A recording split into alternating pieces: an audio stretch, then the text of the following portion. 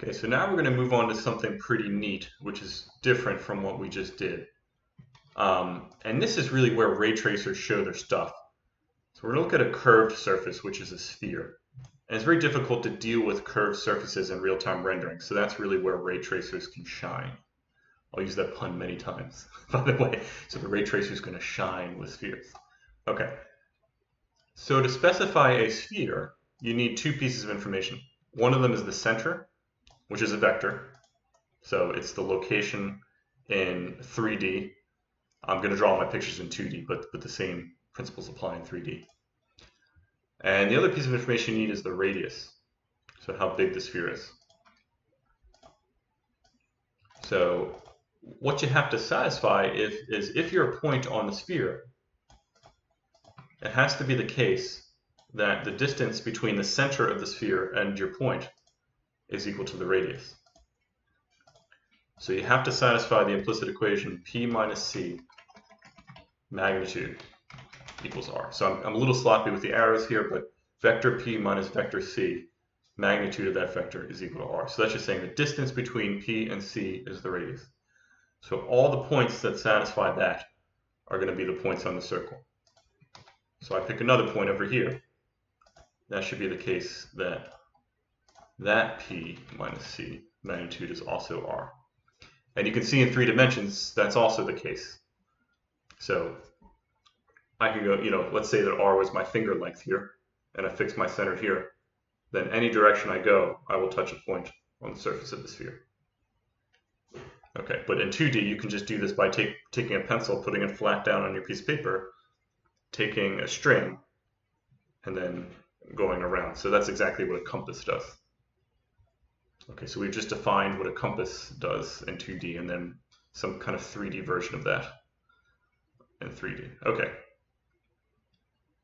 But I actually want to write this a little bit differently because it's going to be more convenient. So let me instead, remember we don't always love square roots, right? They can sometimes make things a pain for us.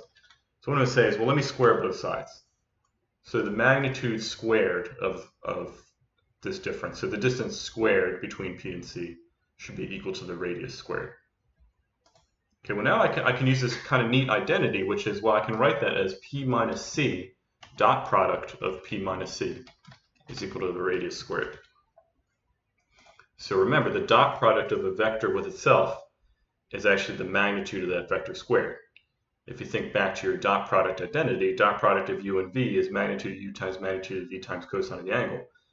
Well, the angle between a vector and itself is 0, and u is equal to v, so you just get u squared magnitude. Okay, this is very nice. Now we want to know, what's the intersection of a ray with sphere? So let me draw a little picture over here. So I'm going to start with that parametric form of the ray again. And the picture that we're interested in is something like this, where we start with a ray. And that ray is going to hit the sphere. Now one thing you already noticed that makes this a little different is it's possible that the ray actually intersects the sphere in multiple places. So we're going to see how this comes out of the math. But I just wanted us to get set up again. So we're going to do a similar thing, though, to what we did with the plane, and we're just going to substitute in for the point that we're trying to satisfy the parametric equation for the ray. So I'm going to start with this equation here, but I'm just going to substitute in the ray. So what I have is P0 plus TV minus C dot P0 plus TV minus C is equal to R squared. Okay, so I don't drive myself completely nuts writing things over and over again. Let me actually, for this derivation, let me say that for a moment that W equals P0 minus C. So I can just rewrite this equation as W plus TV dot W plus TV equals R squared. Okay, now what we can do is actually FOIL. Okay, so this is a FOIL scenario. And we can FOIL with vectors just the same way, vector dot product just the same way that we can FOIL with with any product of two linear things here. So what I write is, well, this ends up being w dot w plus 2t w dot v plus t squared v dot v is equal to r squared. You see it? So you either do or you don't remember how to FOIL, but this should look kind of familiar. Okay. Let me just rearrange this a bit. I'm actually going to turn this into a canonical form here. And I'm going to write v dot v t squared plus 2w dot v times t plus w dot w minus r squared is equal to 0. Okay. So here is the equation that we have to solve. I started with this and I rearranged it, and I have to solve this. Well, now you're going to remember that we have this wonderful formula called the quadratic formula. Actually, it's super ugly, but if we have an equation of the form at squared plus bt plus c is equal to 0, if we have it in that canonical form, then we can actually write that t is equal to negative b plus or minus square root of b squared minus 4ac over 2a.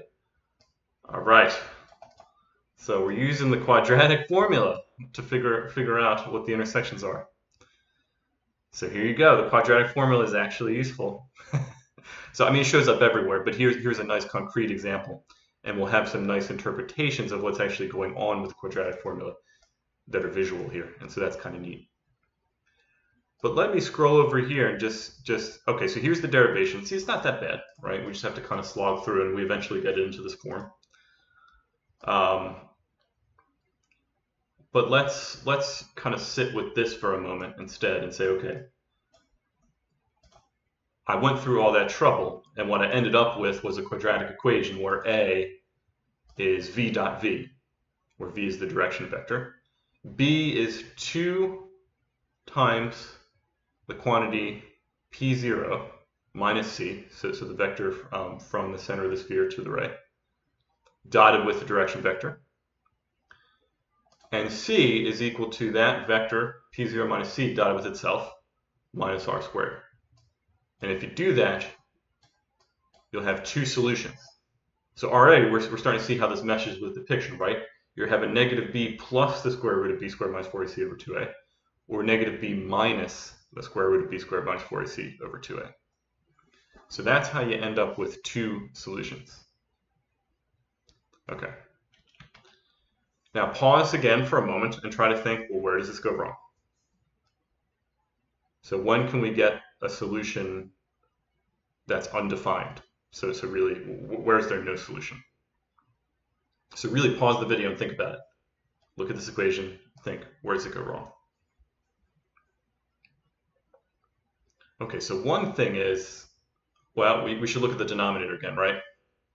Well, the denominator is v dot v. That's not going to be 0 unless we have a degenerate ray. So as long as v is a non-zero vector, as long as the direction vector for the ray is non-zero, we're okay. But actually, one thing we do have to worry about is the so-called discriminant. So if b squared minus 4ac is less than 0, so I'll call this special case 1. If the discriminant b squared minus 4ac is less than 0, then we're in trouble, because we're going to be trying to take the square root of a negative number, and so we won't actually have a solution. There is no real square root of a negative number.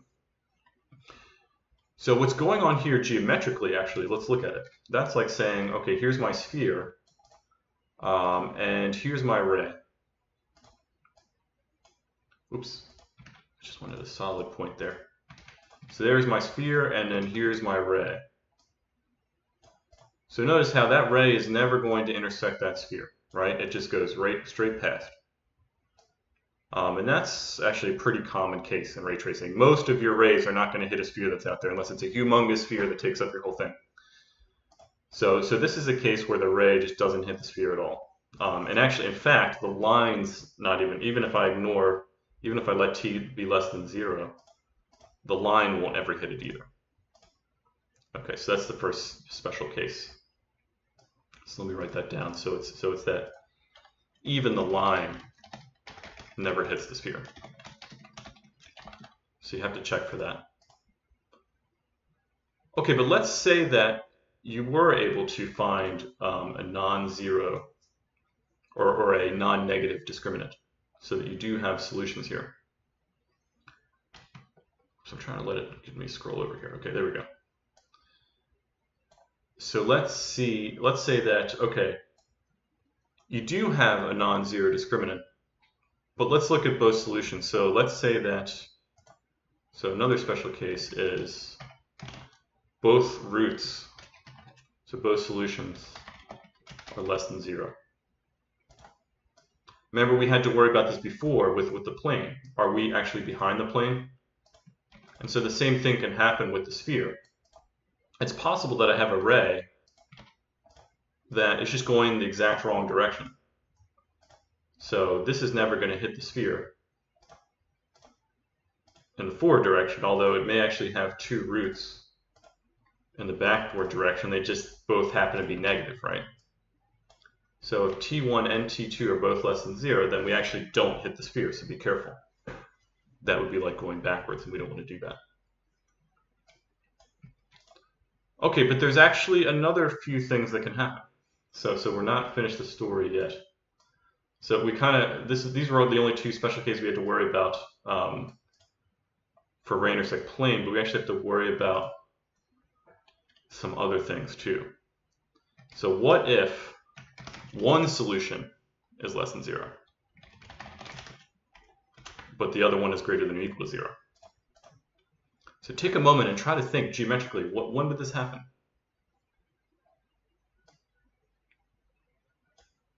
Okay, let's draw a picture. So what I'm looking for is a ray that has a positive root, so something in front of the ray, but also something behind the ray.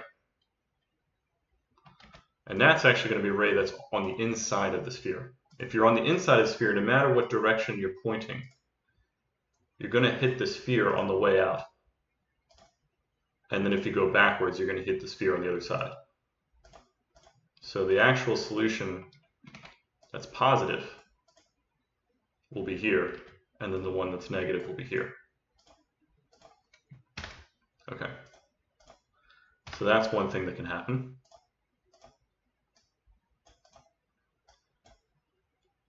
Okay, another thing that can happen is actually even a little weirder than this, which is it's possible, so I meant to write special case 3 there, but it's possible to have what's called a double root.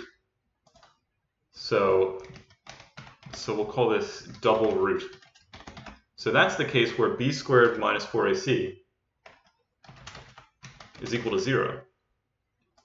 So when the discriminant is equal to 0, we're actually in a situation where we get, okay, one of the roots is negative b plus 0 over 2a, the other root is negative b minus 0 over 2a.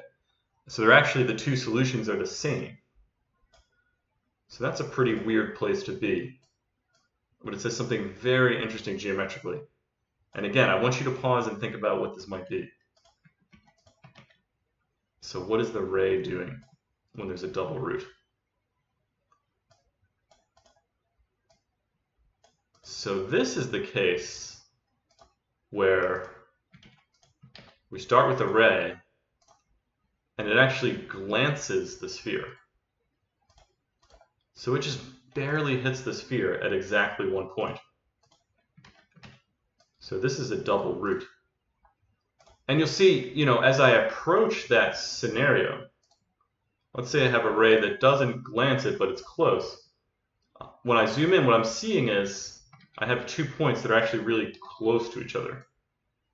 And the more I sort of get closer to glancing, the closer these 2 points will get until the two roots actually coincide. So this is where you see what a double root actually means in this geometric context. So I always thought this was super cool because you can talk about this algebraically. but this gives you a visual to see when it actually happens. So you have some weird special cases to consider with ray intersect sphere. So that's the last task on mini assignment 1. And what I'm going to want you to do is return a list of points that are intersecting.